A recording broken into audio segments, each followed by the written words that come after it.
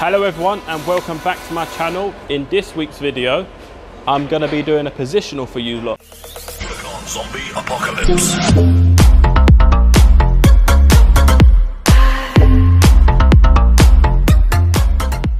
Here is some 12-inch and I'm going to positional weld this piece here onto it. So I've already flange welded that up. I've already put a socket on that and I'm just going to butt it up to here and then just do a quick bead, a quick butt weld positional. So the way I'm going to go about welding this, I'm going to have a 3mm gap and I'm going to route it on a short circuit. The cap's going to be pulsed somewhere between 160 onwards amps. I don't know, I'm going to turn it up on the gun as I'm welding, depending on how it comes out. And I'm going to do 2 runs. I don't need to do a hot pass on it because it's shed 20 pipe, so the pipe's only about 6mm. This is all low pressure, only for heat and ventilation. So yeah, I'm going to quickly buzz it up, 2 runs, and hopefully I can get some good arc shots for you lot. But this isn't a tutorial, I'm just showing you lot something a little bit different. I don't always do positional welds on here, so I thought I'd bring you lot along for the journey for my final welds of this pipe. So as you can see, I've been running the gas quite a bit in this cold. This is the gas that I'm using. And for the wire, I'm using 1mm solid core, copper free. And then for the route, I'm going to be routing it on Fronius synergic setting. Now that's basically, I control the amps and Fronius takes care of the wire speed as well as the voltage. So I'm going to be probably around 130 amps. This would be the voltage and this will be the wire speed.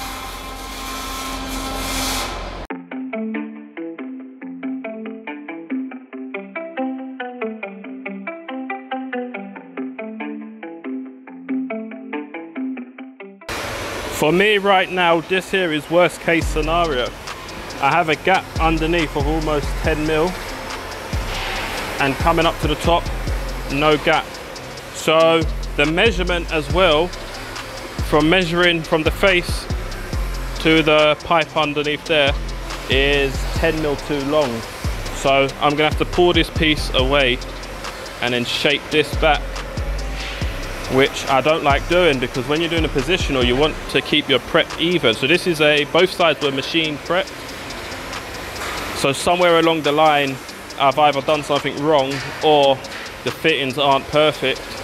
So now I need to prep that back so I can get a small enough gap, something like that, instead of a gap this big.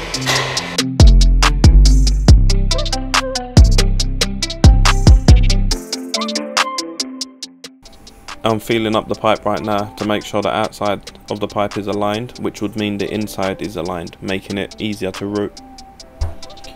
Once I know the bolt holes and the face of the flanges are level and plumb to each other, I can move on to tacking it.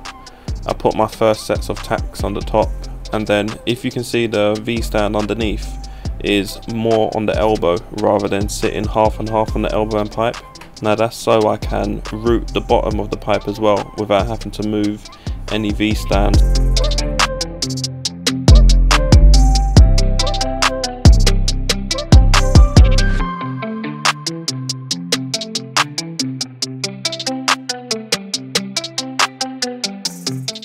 Four tacks around 1 inch long should be enough to hold it together, and then when you're doing your route run you can weld quarters to each other.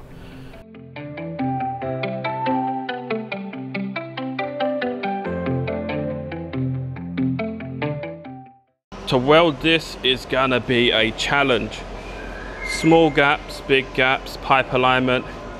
The fittings are never properly aligned to the pipe. There's always, they're always off some way. So like here, I've got a lip at the bottom. There's a lip here at the bottom, no gap. The route will never come out perfect because there's so much inconsistencies in the prep. So the best I can do is full penetration the whole way around. But yeah, should hopefully come out good. But before I even attempt to do that, I want to change my screens so I have a fighting chance in doing the welds nice.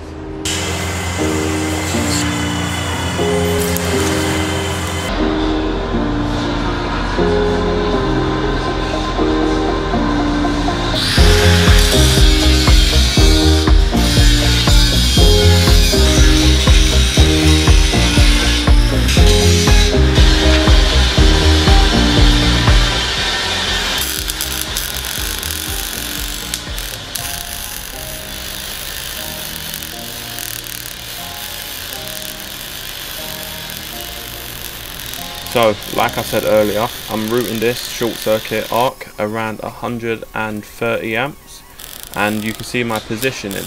I'm trying to aim for the front of the molten pool. That way there, I'm always moving forward without building up too much metal deposits on the inside. And if you aim towards the back of it, for example, you get too much heat in the root and then it wants to blow through.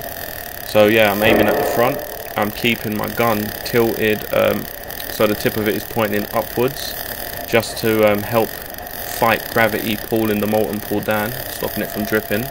It's a bit challenging when you're trying to root big gaps like this. You're constantly fighting the molten pool getting too hot. That's why I'm having to move the torch so much up and down. Usually if the gap was smaller, you just hold it at the right position and then just move along. But the root came out okay. Yeah, that's all I can say, is okay. I'm going to cut out the tacks and then feather back the starts and stops to a nice smooth transition, so hopefully you shouldn't see my tie-ins. Quick apologies, I thought I was going to have more arc shots for this video, and I just realised most of them, my head's either blocking the camera view or you just can't really see what I'm doing. But here, I'm moving up and down. I'm trying to keep the molten pool moving. I don't want to stop at any moment, because when it's stopping, the metal's still going in and then you're dripping through somewhere. So I'm just weaving up and down. I'm trying to focus most of my time on the elbow at the bottom, because it's thicker and gravity is pulling the molten pool down anyway. So if you focus too much time on the top, you end up getting undercut. A few tips I've learned along the way making these. You want to prep both sides of your fitting. You want to make sure you have no landing edge. That way there, you know, as soon as you see your keyhole opening up and then closing, all you're getting is a root that's penetrating. If you've got like a landing edge both sides of 1 mil, 1.5 mil here and there, you can't guarantee that you're getting your root pushing all the way through. So yeah, no landing edge. And then the power, make sure your power is perfect. Too low, you end up spending too much time putting too much heat in it, and then you don't go anywhere. You just stagnate in a single position, pumping in metal, and then when you're too hot again, it's too fast. All you want to do is just blow through, and then you have to almost tack it in, which you don't want to do. So the root is done. Now what I'm going to do, here's a quick little drawing of what I've just done. So I've just done the root. Here's the root, but what I need to do, I need to grind the lower part and the top part. So I need to stick a grinder in here and then stick the grinder in here for my cutting disc. I think it's like 3 mil, just to smooth out any of this overlap that you may get. So if I was to draw it more exaggerated, my root, the inside would come out nice, but the outside would come out smooth from the top, but there's a chance that it can overlap into the bottom and then leave little holes here. So I'm going to cut into this part and then the top part, and then that way there, when I put my bottom run on, that there would fuse nicely to the root and then the elbow, and then when I put my second run on top of that, again, another drawing. So my root's there. So my first run would come out nicely, and then again I would grind the top part, and then my second run will go on top of that and be smooth with no cavitation or any holes or anything inside of the root.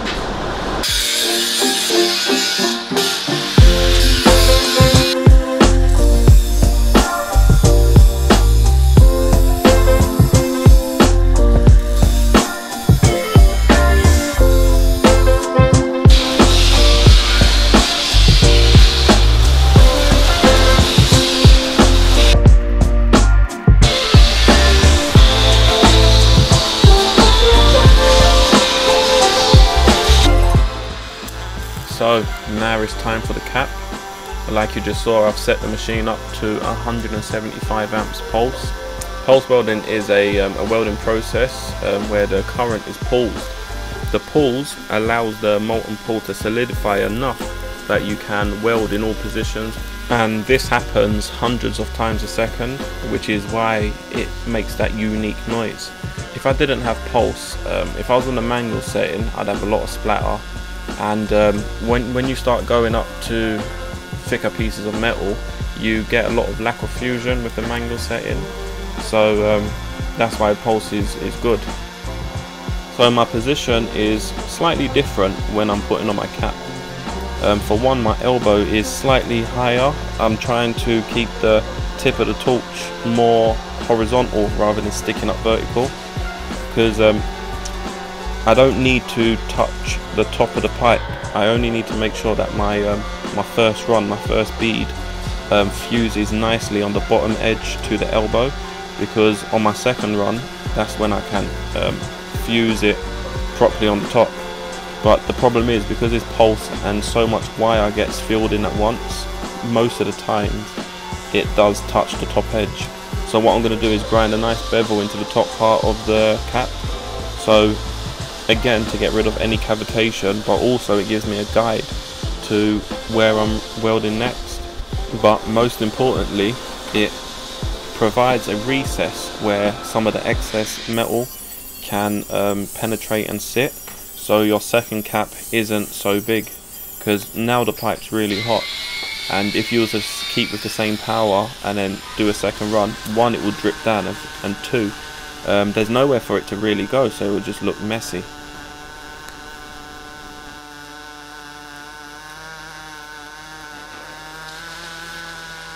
The second cap can be really hit or miss, because one, it's harder to see. I think after doing positional, your lens is all dirty. Two, you don't know what you're leaving behind you, and right there, perfect example. Somehow I've managed to drop down about 5mm on my cap, and then you can visibly see it. Luckily it's a class 2, so it's okay. If it was a class 1 X-ray, nah, that wouldn't fly, that would be a problem. Well, this pipe's done now. It's my first positional in a long time, and this is my first pipe since the Christmas New Year break, so I was a bit rusty. It came out okay. I'm personally happy with that. I don't know what you lot would say, but the only annoying thing right here, where I transitioned the gun from one angle to the other angle, there's a dip down in the cap of the second run, but other than that, I'm happy with it. The second run's always harder to do because the pipe has a lot of heat in it already, and then you're trying to balance the position, so you have to pick up your elbow a little bit higher because you don't need to be at such a upwards angle, because you're trying to fill in a specific size gap. But yeah, it came out alright.